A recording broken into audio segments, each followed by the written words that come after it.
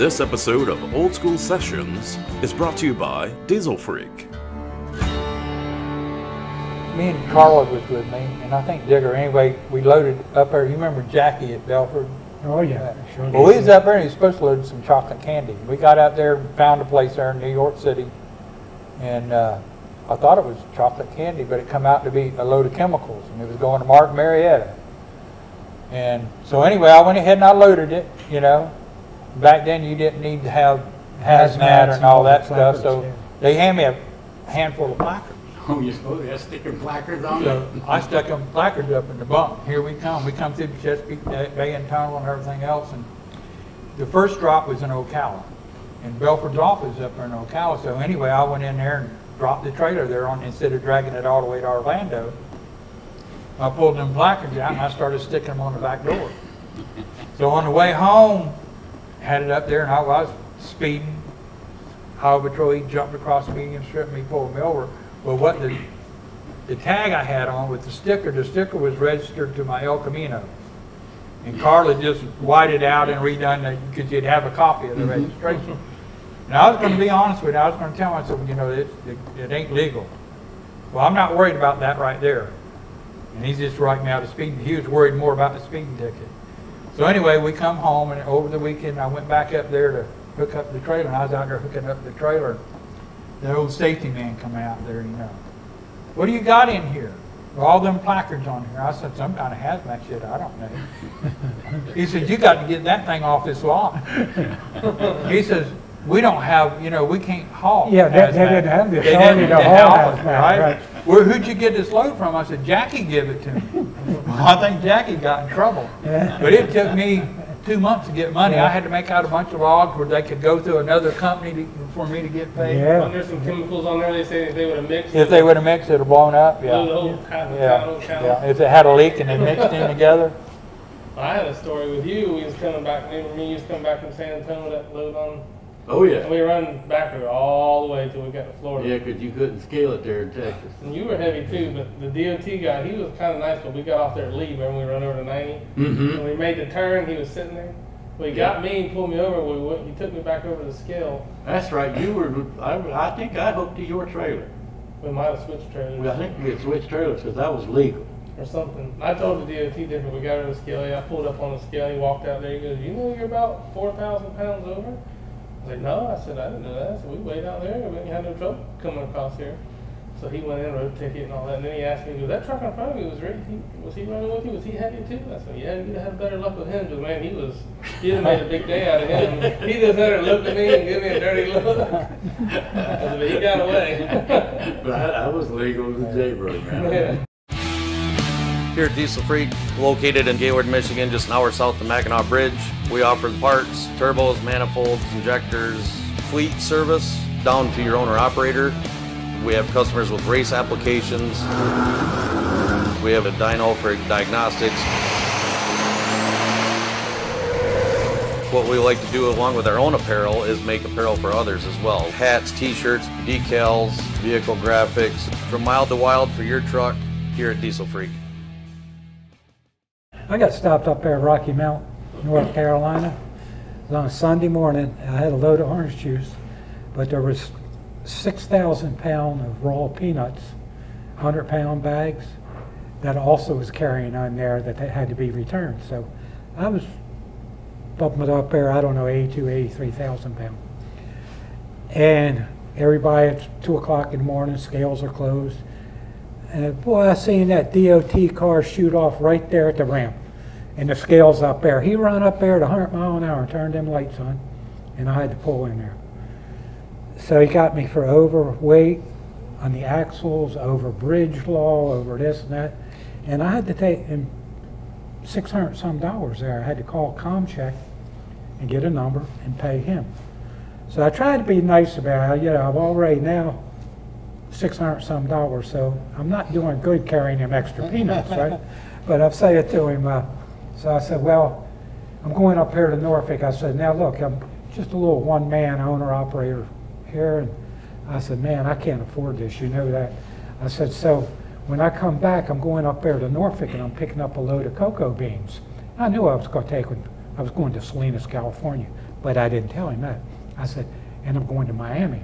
So when I come down here to make up the difference, instead of 83,000, I'll probably be topping about 90,000 pounds. I said, so when you see me, flag me through. He looked at me, he said, do what? Flag you through?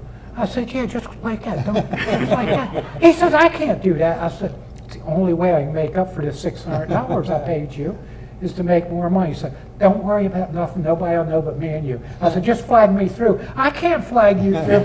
Last time I seen him, when I went out there, I smiled and went, I know you're going to flag me through like that. And I went, no, I wasn't coming back that way, you know. But just, you know, hey, they do things, so you have to make the best of it. You laugh and go on down the road. Mississippi used to be running at 73, 280, and I had a cab over Ford, yeah. and had a load of fruit. I was going to, I think, New Orleans or somewhere out there, and anyway, got up there, and I weighed, and I was heavy on the back, so I had orange boxes in the front seat of the truck on the jump side of a cab over, right? And I pulled up on the scales, you know, because a lot of times what you could do, you could just roll across your front axle and just weigh your drives in your trailer, right? And he pulled me around back. You know, and you could see the box of oranges Loaded it all on up. the front seat. And I walked in there and said, son, he says, I think you're a box of fruit over. I said, I'll be right back. And I went in there and he said, told me to set it behind the door, right? And he went ahead and he wrote me on the back of the ticket, he just signed his name. He said, when you get on the other side, just show that to the scale master. What are you bringing back? He said, I think I want to load with rice. Oh, we could use some rice. Yeah. Well, that one up there, it used to be, what the hell road was that? Was that 78 or something like it? 90? I forget what it is. But you run the back road up above 10, parallel with 10 up to Hattiesburg. When you come out of Alabama, was that 90? 190. It runs through Hattiesburg. 49. Runs through 49. No, yeah. not that way. The one run Oh, east and west. That was 98, right? Was that 98? I Yeah. can't remember. Yeah, 98, not 78. Yeah. And anyway, that's back in them time. You go in there, it didn't matter how much weight. He'd go, oh boy, 2,000 pound over, point a coffee can, feed the kitty. Yeah. Feed the kitty. So you go over there and put like $10 in there. Or now I come through there one time, it was like 87,000 pounds with potatoes out of Colorado. And same thing, boy, we sure use them fresh potatoes here in Mississippi. I said, I think I'm a bag over. You know, went out there, got him a 50-pound bag of potatoes, carried in there. Yeah. Yep, so things were different. You A know, lot different back then. They are now. yeah, they didn't carry guns. They weren't out to shoot you. You know, and they had fun. It was. They'd have a pickup truckload of goods stacked up inside the scale house by the time their shift was over. Oh yeah. So what I'm hearing is if they've seen something that was good on your truck that they could make use of, you know, Instead of Yeah. giving you a ticket, they'd ask for a free sample. fractions would disappear. Well, Yeah. Mostly it was with owner operators. Yeah, I mean, If like I say, if it's a it's a big lot company, they figure the company's got money. You know, Just send a plan- truck out, let them feed, get a ticket. Remember the Ford plants that you had to build in and had to- Oh, yeah, well, I was going out of Florida up there at 90, there before you leave. Mhm. And it wasn't a scale house, it was an ag station. Right. And I pulled in there, he wanted to, you know, you never got checked, you had one master sheet that they looked at. And he didn't think nothing, you know, they never thought anything about it. Well, he wanted me to bring in all the envelopes with all the. Want to see them agriculture stamp. Yeah, I wanted to see all the stamp. Well, there was one bill laden that didn't have the stamp on it. And it was like for 5 plants, 5 10-inch plants, right? Oh, I can't let you go. You're going to turn around and go back. I said, you want me to go all the way back for 5 damn plants? He said, yeah, I can't let you go through. I said, okay. So I said, I'll be right back. So I walked out there and he followed me out there. And I opened up the door, pulled out 5 plants. Said, here they are. They're not Shut going the nowhere. door. Let out. Yeah. I tell you how I used to get back years ago. You had to buy fuel in Mississippi. Yeah. Mississippi would, you know, they come down hard on you. And if you was, what we always done, what Dad used to do, and I did the same thing, you just stop and buy fuel. And when you pull your front wheels, because they had just them little axle scales, they didn't have the big platform scale. So you'd pull your steering axle up, pull the brake on, you get out, and they had a little old peephole window. You slide your fuel receipt in there, And he had it just, you know, because when you bought fuel, the fuel stops had a Mississippi book. It was a fuel tax book. And they would give you a receipt out of that book, and you pull it in there, and he'd flip over and stamp it. And when he stamped it, you get back in the truck, and you just wouldn't pay no more attention to that light. You put it in gear and just start changing gears, and just keep right on rolling. It'd roll right on out of the scale like nothing happened. You wouldn't stop to get your axles weighed no more. You just get him to stamp it and boom, pull on out and just keep rolling. That's the way we used to do it. That's the way we did it back flatbed. Yeah. We'd be overweight because back then we was hauling steel. You couldn't ever get a load lighter than 45,000 pounds of steel. You know, a lot of places wanted to put 50 on. If you know, because a lot of these companies that buy them lightweight trailers, lightweight, like Freightliner had your cabs was lighter than everybody else's. They'd buy them lightweight trucks with aluminum frames. They could scale it, but most guys couldn't afford them aluminum frame trucks. But that's how we did it. We get him to stamp that fuel receipt and then just take off. The biggest thing with ag, man, when we used to go, me and you used to run every week with plants, we learned not to tell them when you pull up, don't tell them you have houseplants, don't we tell them you have flowers. You tell them you had flowers, they would never. See, now I don't mention even flowers, I just tell them foliage.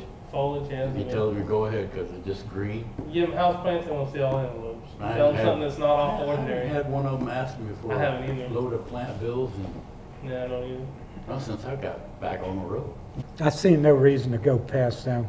Arizona give you a pain. Well, Arizona was the biggest pain because you go out there, if you didn't have your trailer all sprayed out there and everything, and I had one DOT guy went out there, scale guy, he went out there and he looked, and I said, I always wondered, what are you guys looking for? He said, it's an ant that looks like this. And he had a little plastic thing, and I thought, Yeah, ants. how easy would it be for him to open that and dump it? If he didn't like your looks? Yeah. Well, I used to think about that all the time. Oh, yes, sir. I had them stop me. I took 2 loads. The first load I went to California. It was a deck load. It was all Areca palms. And when I got to Arizona, they opened up my trailer. And they started looking through them, and they found a little black ant. And he says, we're going to have to seal your trailer up and quarantine the truck. I said, what the hell for? He said, we found the ant here. I said, that little black ant. He said, we got to watch for fire ants. I said, that little son of a gun had done bit you 4 or 5 times if it had been a fire ant. He'd "There ain't no fire ants half on your there." arm off if he had a So, chance. I was already tired. Now, I don't know how I got by with it. I was driving that turquoise and white Kenworth. When I got to California, I went down through the median, okay, up on the wrong side of the interstate, and I pulled up on that scale going the wrong way. I rolled the window down on that Kenworth, and he had his head stuck out the window. And I looked up at him, and he said, what the hell are you doing? I was, you know, going, and I hadn't never run out there before. I didn't even know my name, man. I was like a zombie. Felt like a gorilla standing on my head. I was tired. And I looked up through there, and he said, get your blankety blank butt back on the right side of the road before I lock your ass up. And he sent me on. Well, I missed the scale on the other side. And I got on. When I got in there to Newport Beach, I pulled up to the guy's greenhouse, and the ag man from California was there to meet me because Arizona had called him, and they said to go through the scale. Well, I went through the scale, but it was the wrong one. I went through the westbound scale, not the eastbound scale. I said, damn, this is the craziest laid out place I've ever seen, going down through this dirt and gravel, you know. There wasn't no median to me, there wasn't no grass there. You know, I was in the dirt, and I said, the hell, this is the craziest driveway I've ever seen. And I was on the wrong side of the road, going the wrong way. And I went right on out that scale, and I put back out, and I went right through the median again to get on the right side of the road. Yeah. So you went through the scale. Yeah. Side, When I got up there, they was there, and they quarantined the man's whole greenhouse. And he happened, I was lucky enough, he had one greenhouse that was empty. And he said, we'll Let just you have back to put in them in there. this greenhouse. And they let me back up, and they unloaded that load of plants into that greenhouse. But if he hadn't had that greenhouse, I may have still been sitting there. But I sure did, man. I crossed the median twice and didn't get locked up or a ticket for it or nothing. And I guess the guy thought, this cat's so crazy. He's out of his mind. There ain't no need for us to even bother him. He thought I must have been higher than, you know, the clouds, but then I was. Well, it doesn't take long to learn what they want out there. Once you go through that. Yeah, because that was my first trip to California. And the next time I went, I didn't go in that way. I didn't even You went think the right it, way. it was 20 years or so since before I went out there again, and I was that blue Freightliner, the long hood. I took a load for Richard Burks out there to no, it didn't either. It was for C.H. Robinson. Oh, yeah. I took it to Target's warehouse out there in Eugene, Oregon. Well, something funny happened to me with California. They came out and they said all trucking companies that go into California has to take and get the California numbers. So I get this paper and everything. So me, gone all the time quite a bit, I do it right away. Send it away with whatever, the $100 or whatever, and they send me back numbers. Well, then I get another notice next month, and they said, well, disregard the previous notice because this is just for people who have terminals based in California. They have to get numbers. And this way, the purpose was they send the DOT inspectors to their terminals to inspect their equipment and let them through the scale. I had it made. I had numbers that made it look like I had a terminal in California. You was a local man. Yeah, I'm serious, and I still have them numbers hidden somewhere. Yeah. But it was just by accident that happened, and within 30 days, oh, we made a mistake. So don't apply for this. Well, it's too late. They've already sent me back my paperwork and everything else. They took my $100. That's all they cared about. So. But it helped me out. I mean, it just, oh, you're local. You're a California-based company. That cured me. I didn't know how the guys did it, man. Because I got, I was like a zombie when I got out there. And my first wife, she was laying in the sleeper. So when we unloaded, I picked up a half a load of grapes. They're in Indio, California. Yep. Then I had to come back to Phoenix, and I got a half a load of cantaloupe there, and I was supposed to come on to Jacksonville. I was And picked late. up another half a load? Yeah, I was late. I got a half a load. That sounds like something. And we get over there close to Jacksonville, an old truck that needed a fuel filter. It wouldn't run about 45 mile an hour, and you get the little humps and slow down. I said, I ain't got time to stop and fill it. I'm already late. So I just kept looking. I looked over there, and my girlfriend, she just tears going down her eyes, She goes, what are you trying to do? I said, what's the matter with you? She goes, you're trying to kill yourself. I said, what are you talking about? She says, I've done gone to bed twice, and you're still sitting there driving. I said, well, I took a nap while you were sleeping. I pulled over and laid there like we always do. Just lay over on the dog box and put your head on that little extra cushion on the cab overs, I said, that took me, 3 or 4 hours now. But I was more worried about more truck trying to quit before I could get to Jacksonville. And it was going to, I can remember it plain as that, Mobsovich. Mostovich, yeah. Oh, yeah, God, yeah. And they treated me like us from a third world company because I was, half a day late. I'm thinking, man, these cats are out of their mind, man. I ain't slept but 4 hours between California and here. Yeah. It was just straight trucking. All right, guys, that was great. Hearing about the run-ins with law enforcement and everything else. So that'll end it for this episode, and we'll pick up on the next one. Do you have trucking veterans in your area that would be willing to sit down and recount some stories from the golden days of trucking? Would you like to host a session at your diner or chrome shop? Or would your business like to sponsor an episode of Old School Sessions? If so, follow the link below and get in contact.